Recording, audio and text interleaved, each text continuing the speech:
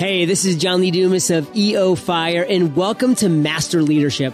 Great leaders ask great questions, and this podcast takes you on a journey to master leadership with questions that matter to leaders who matter with your host, Lily Sanabria.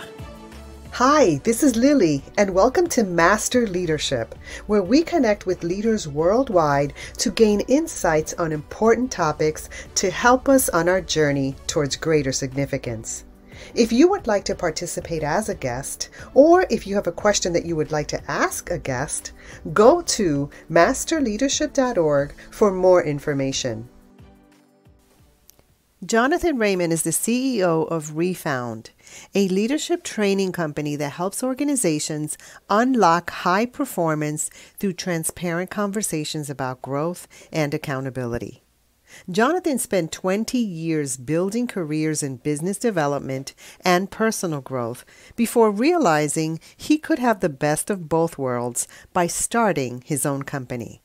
Now he uses those skills to advise CEOs and organizational leaders on how to create a people-first culture that drives results. His goal is to provide Refound's clients with a partner they can trust and a program that gives managers an experience of how they can make work a better place, one conversation at a time. Jonathan is an experienced CEO, Inc. magazine top 100 leadership speaker, and the author of Good Authority: How to Become the Leader Your Team is Waiting For. He lives in Encinitas, California. Our interview will continue after messages from our sponsors. Did you know that a great accountant can double your business and save you tens of thousands of dollars every single year? But it's hard to find the good ones. That's where Accountant Hires comes in. They match you with an exceptional accountant in just 7 days. Every accountant in their network is rigorously tested and vetted so you can focus on what matters. Hire a top accountant today at Accountant Hires. Go to masterleadership.org/AH. That's masterleadership.org/AH. If you want to make money and change lives by selling your knowledge online, do not launch an online course. Only 6% of those are ever completed. Create instead your own branded app and launch the ultimate learning experience that sells. Passion.io is a drag-and-drop platform where you create interactive content to sell using your own branded app. Forget any tech hassles. You deserve a platform that makes it easy. You can move your existing clients, you can reach new clients, or you can even swap your online course for something that actually works. Delight clients with downloadable and even live content. You can trigger instant action using push notifications, generate more revenue with single touch payment, and you can stream across all devices. Best yet, try it for free for 14 days. Go to masterleadership.org/passion and get started today. Welcome, Jonathan Raymond. How are you? I'm really well. Thanks for having me on the show. Well, we're so happy to have you. You ready to pour into our listeners? Yes, for sure. Fantastic. So tell us a bit about your path to leadership and what you're doing now. If we'll fast forward from when I ran for student government in 7th grade and lost, that was my first attempt at leadership. But we won't unpack that one. If you fast forward in the 2000s, I had gotten involved in a few different startups, some for-profit, some nonprofit.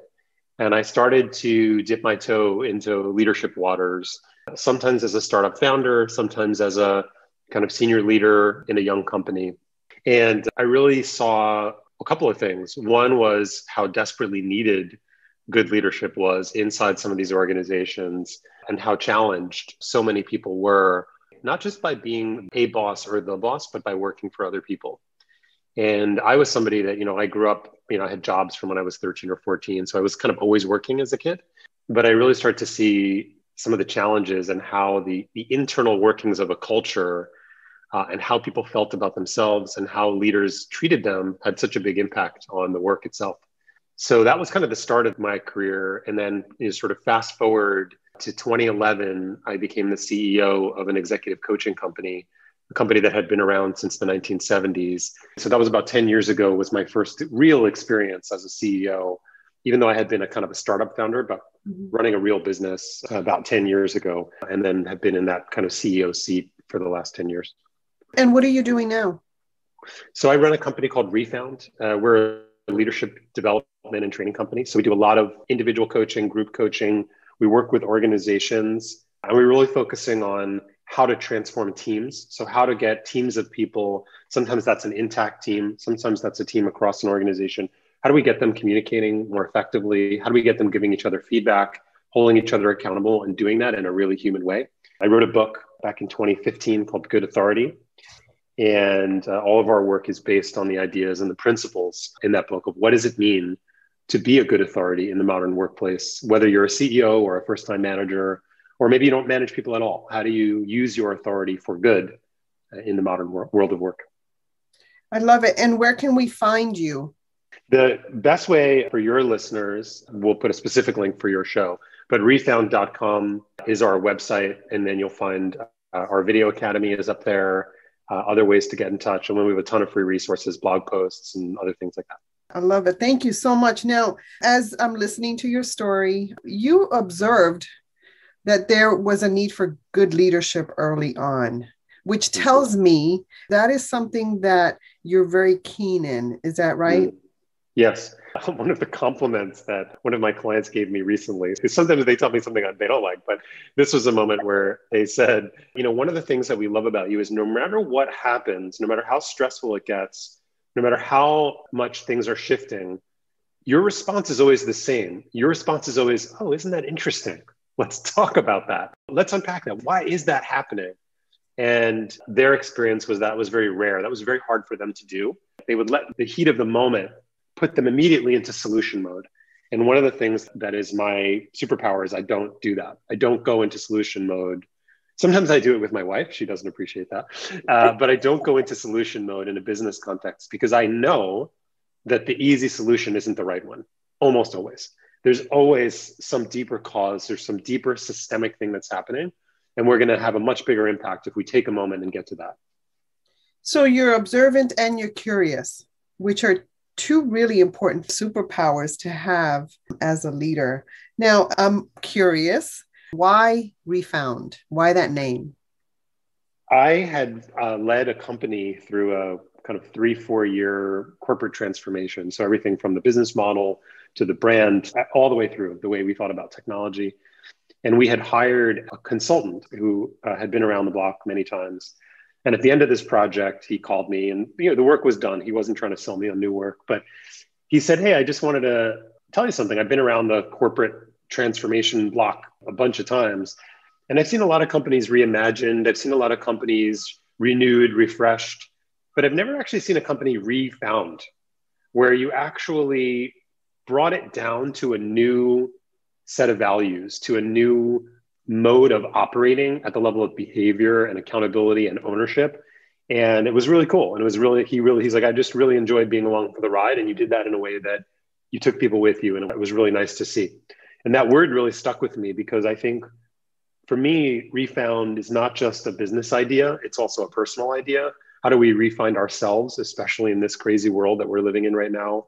Whenever this goes on the air, we're still in the middle of a pandemic and dealing with that and our political divisions and what's happening with media and technology. How do we refind ourselves in that? And how do we refound our institutions, right? Because what we're seeing is that so many of our institutions are not up to the task of dealing with the complexity of our modern world. So what are we going to do about that? And so while Refound is a business-focused organization, we work with high-growth businesses, some big, some small. The word Refound really carried a lot for me, that it sort of bridges how do we change the institution and how do we change ourselves? Because I think both things are required. Right. And you can't remove people from businesses. You have to deal with people, right? You said something that was interesting. You said that you took people with you, which tells me that you value people and you empower people, which are also strong pillars of leadership. One of the qualities that I think really holds most leaders back is that they're not lazy enough. They have their fingers in everything. They're constantly stretching. They're constantly doing, solving, fixing. And to be an effective leader, you have to be a little bit lazy in spots. You have to be willing to let somebody else do the thing, have the idea, fix the problem, solve the thing. And it's very disempowering. I'm not saying, give up, don't be ambitious, like don't misinterpret that, anyone who's listening today. But you've got to create space. And if you're constantly operating at 140%, it's very difficult for people to find a space that they can own on your team or in your organization. Right. And so your idea of not lazy enough, to me, I interpret that as just be still. Sometimes you have to just be still, right? Now, you spoke about the COVID-19 pandemic that I don't know where we are. We're somewhere. I know. So are there any quotes, advice, or practice that has helped you during crisis? I would say the practice that has helped me most, which I would say my meditation practice, it's not anything to brag about right now. It's very haphazard. I've got 2 kids and a lot going on. But for big periods of my life, meditation was a discipline and a focus that I did, daily, sometimes multiple times a day. And that practice really stuck. So I was a hardcore meditation practitioner for 10, 15 years. And I learned some things about myself, my ability to weather the storm internally, the emotional storm, to let things pass, right? One of the things that, you hear, they can sound like cheesy quotes, but, this too shall pass, right? And people misinterpret and people abuse some of that wisdom that came out of the East, but it's really true, right? Things will change. Give it a minute, wait a second, sleep on it. You'll feel differently about it tomorrow. And especially when it comes to the, sort of the frustrations of our world, sleep on it. See how you feel about that conversation. Even if you want to have the same conversation with that person, it's going to go better if you wait until tomorrow rather than doing it today, when you're hot under the collar and you're frustrated and you're, whatever. So for anything that is contemplative, taking walks in the park, connecting with nature in some way, realizing that as important as the things that are important to us are, there's a bigger story being written. There are larger forces at work that we don't control. And if we can sort of lean back into that reality, whether you believe in a divine being or not, that's not really the point. But you have to accept that there are a lot of things out there that we don't understand and that are not within our control. And that helps get through really difficult times. And that's important because as an educator, someone who, my personality is I get things done, I fix things, we're fixers, Yep. Right? I had to learn that. And I love that you bring it up again because it just nails it home. And it reminds me, Lily, you can sleep on this. You don't have to make a decision today. And you're absolutely right. What happens too, what I've learned is when I do sleep on it, I don't have to choose between A and B. Another alternative comes up that may be even better. So I love that this too shall pass. And also I learned that when you're going through good things, this too shall pass, which makes me grateful for that time. And so I love what you're saying there. So thank you. Yeah, just to pick up on your last point, one of the things that I have yet to meet an organization, and I've worked with a lot of them, that gets celebrating right. They don't know how to pause. They don't know how to celebrate and say, hey, that was really good. Let's take a moment. We're good at realizing when things went wrong. And we hear this over and over again. We don't know how to celebrate. We don't know how to praise people. The best we do is like, good job, which is meaningless to somebody. Well, tell me, why did I do a good job? What impact did it have? What should I do more of? Like, I need way more fidelity in praise than most managers give. So exactly as you said, this too shall pass, but also recognizing those moments where something is good and it happens with your kids, right? Sharing on behalf of a friend. If you've got a disgruntled teenager, when something is good, when there's a good moment, like find a way to pause and say, hey, that was really good. I love that you're, down here sitting with us and having dinner with us and you're waiting a minute before you go up to your room. Thank you for that. It means a lot to us. Whatever moments you can find like that. Life is long, but life is short. I'm one of those people that didn't celebrate. I just kept going. And I needed people in my life to tell me, Lily, you need to celebrate this. This is great. Really? Wait, hold up. What you're saying is absolutely on point, and I appreciate that. Now, as a lifelong learner, which you clearly are, what are you learning right now? What I'm learning right now is how to evolve as what I would call trying to be an anti-racist. So I'm reading this book, How to Be an Anti-Racist. We're doing a little book club here at Refound, and I feel like we've done an okay job of moving the conversation internally at Refound and creating a more diverse organization and bringing some of what we're learning to our clients. But it's a subject that I'm deeply passionate about. And as a white male, middle-aged, I feel like I have a deep responsibility to take action on. So I feel like I'm really learning about what does that mean at the next level. Just one of the things that he says in the book, which I love, is he said, it's not enough to say I'm not racist. You've got to be an anti-racist. And what does that mean? And what does that look like? So I'm in the next level of my own learning on that. I love that. Thank you. Now, when you think of leadership today, Jonathan, what most concerns you and what are you most hopeful about? I would say what's most concerning to me is that people have lost the ability, for a bunch of different reasons, or largely lost the ability to carve out uninterrupted space to think strategically and to think creatively. And our attention, some of which was evolutionary and a lot of which is technological, our attention has been sliced up into a million different pieces intentionally by engineers in Silicon Valley, some of whom work at companies that we're trying to help. So it's not a holier than thou type of thing, but the nature of the modern internet and modern technology is it's sliced up our attention, and we really struggle, and leaders really struggle with creating and maintaining the space to actually think forward and do scenario planning and think about what about this and what about that, because the beeps and the buzzers and the micro tasks are driving us to become sort of rats in a cage way more than we might think. So that's the thing that concerns me the most. I was having a conversation recently about just that, how we've been conditioned. Our phone dings and we're like this. I do it myself. But, and I want to share this. I don't know if you're familiar with Clubhouse. Yes. We've been on Clubhouse. That's addictive. Yeah. I turned it off. Honestly, I got an invitation, and I appreciate what they're trying to do, but I was like, look, if I have free time, I want to go be with my kids. I want to go spend time with my wife. I'm sure there's good stuff on there, but I'm sorry, I'm not into it. I like the format, it makes sense, but I don't need any other thing to keep me on my phone. Mm-hmm. I get it. If it's audio, maybe I could do it on walks or whatever, but it's just, for me, I value non-digital, non-information saturation time. And, I can see if it helps you in your business. I can see the case for it. But for me, I'm looking for less. I'm looking for higher quality inputs. Yes. Yeah. There are great conversations happening there, but I did find myself getting addicted, and I had to be intentional about shutting that down. Right. So I absolutely agree with you, but it's really easy to get caught up in that, even when you know better. Right? Yeah. Well, I think that the sources that we are coming to trust and that we will trust more are the sources that are curating, like what you're doing for your audience, right?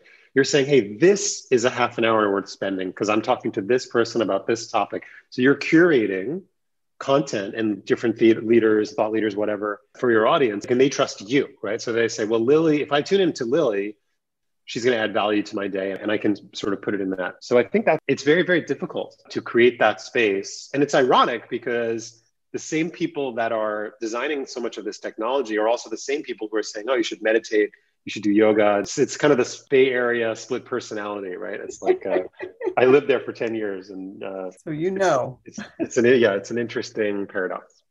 All right. So Jonathan, now we have an option here. You can either get a question from a former guest, or you can share a challenge, a struggle, or a failure that you learned from. I'll share a failure that I learned from, which is, and this happened to me many times, but one in particular where I learned that while I, in my head, this was about 5 years ago, I feel like I had communicated to my team, and I was so clear about the direction we were going and what we were trying to accomplish and what our resources were and what the goals were. And I feel like I had spent 50 meetings talking with my team and talking with individuals. And even then, it wasn't enough. This was heartbreaking to me. They came to me, and one of the guys on my team, and he said, yeah, I get all that, but I don't really understand, what is this project about? And I was like, no, how can this possibly be, right? And so I learned in that moment through failure just what it takes And it's not only repetition. Sometimes it's repetition, but it's also getting beneath the surface to really understand why don't people understand the why behind a project instead of just repeating, well, here's the why, here's the why, here's the why. There's some block and why they don't understand it or why they don't value it or why they don't think it's the most important thing. And if you really want to create deep alignment on your team, that's what you got to do. And I was baffled by why that was so hard. And as I said, I've had that come many times, but I learned in that moment, okay, I need to ask some different questions and get beneath it. And then I don't have to repeat myself as much. So what's one question that you started to ask differently? One question that I would ask is I would try to name the thing rather than solve the thing. And this is a skill that translates across all of leadership and all of life, is I would say to that person, hey, I'm noticing that in our meetings, I feel like we covered that ground, but we keep covering it. And so the hairs go up on the back of my neck. And I think to myself, oh, there must be something off about our approach. I don't know what it is. Do you know what it is? Love it. That does happen a lot in education, which is why I'm so curious about how you look at that. Thank you so much for that. Now, as a listener of this podcast, what is a question that you would like a future leadership guest to respond to? Like, what are you curious about?